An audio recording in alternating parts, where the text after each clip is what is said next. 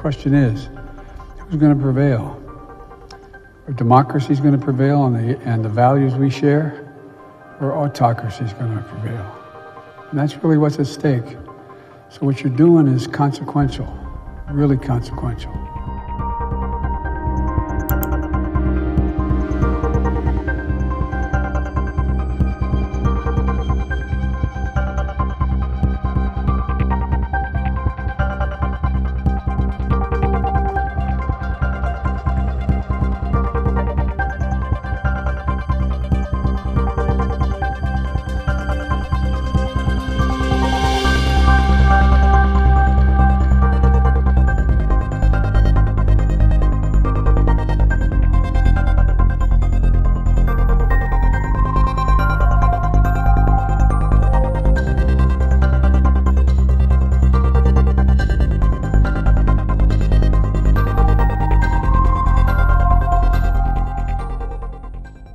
Ukrainian people have a lot of backbone.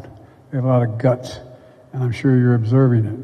And I don't mean just the military, which is we've been trained in since back when Russia moved into in the southeast Ukraine, but also the average citizen.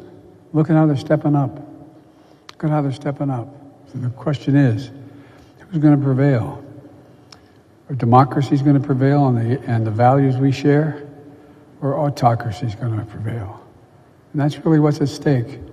So what you're doing is consequential, really consequential.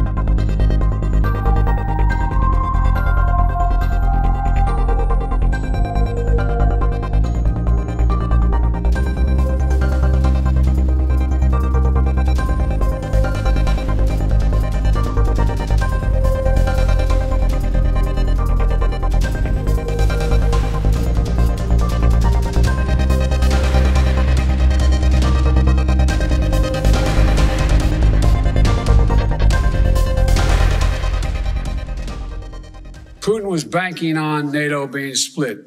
My early conversation with him in December and early January, it was clear to me he didn't think we could sustain this cohesion. NATO has never been more united than it is today. Putin is getting exactly the opposite what he intended to have as a consequence of going into Ukraine.